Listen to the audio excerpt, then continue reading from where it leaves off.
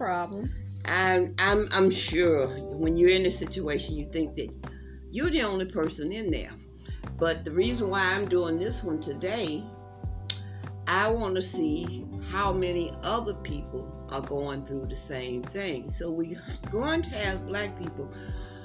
I'm not a racist, but we're going to have to look out for a scam. I call it a scam. Okay. It could be legitimate or whatever, but I feel like it's a scam. Okay. Because I don't mind helping anyone. I love helping people. I love for people to help me. Okay. It's just a part of my personality. On for money and more profit, there's a common factor here. Okay.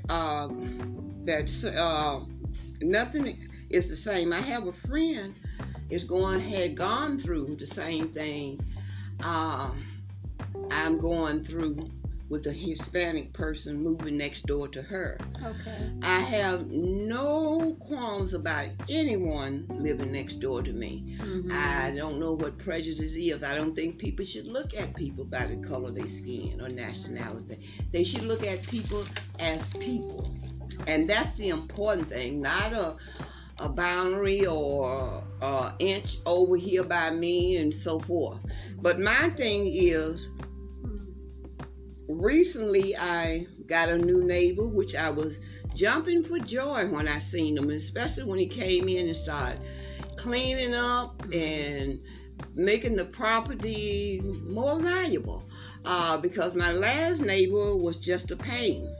Yeah. He wouldn't do anything right. He would try to stop me from doing things. He built this big gigantic garage so he could take up all the space in between my garage and his.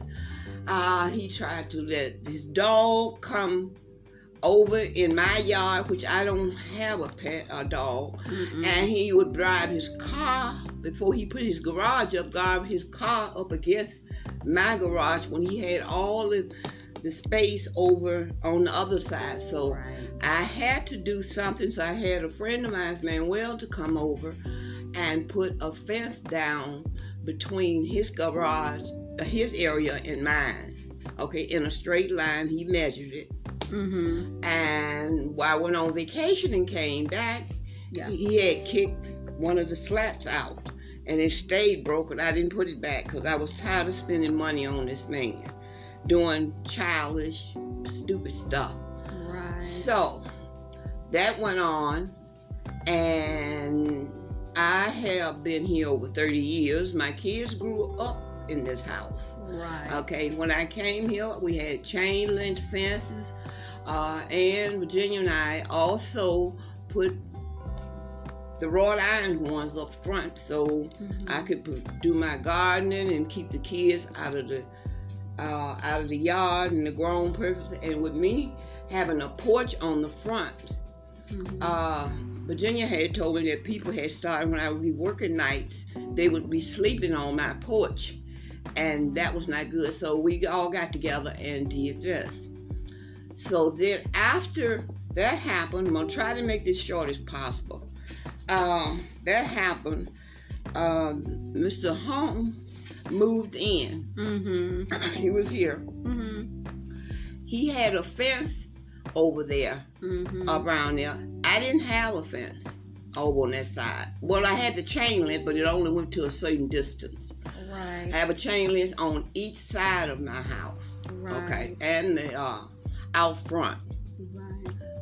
So my friend Ann was mugged, which I hear thing. Yeah. And she was in really bad shape because she had just beautiful grass out in the back. Mm-hmm. She needed to go to therapy and she needed a jacuzzi. So she came to me and the neighbor on the side, Willie, and asked, was it okay for her to put up a fence Right. back there so she could put the jacuzzi in, so she would give a certain amount of privacy. Right. Right. Okay, so she had some very bad things to happen to her, and she sold the property and moved away. Right. Okay, and then the next one came in was Veronica them, and they had the cruiser taken out, and that was about it. So when my neighbor moved in, the one that's a problem, he decided that he wanted a drain like you slaughter pigs in the yard. He wanted concrete all the way across, and he built this garage all the way across and took up just about all the space back there on his side. Right. And then he said he was going to put a wrought iron fence in between me and him.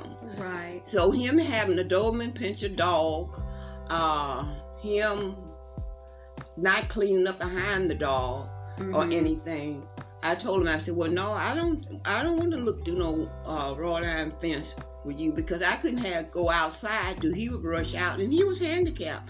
Someone had thrown him out of a tree in the forestry department and hurt his leg, and he would rush out. He had a lot he had to say, which I didn't want to talk to him about. Nothing. And that's when I called the minister over and asked him. I know he do construction. He came over and he put, I guess you would call it a plastic fence. Is it plastic? Yeah, it is. It's a plastic white fence. Plastic, yeah. And he came and put that in between there, and he was upset about that. I'm sure it was.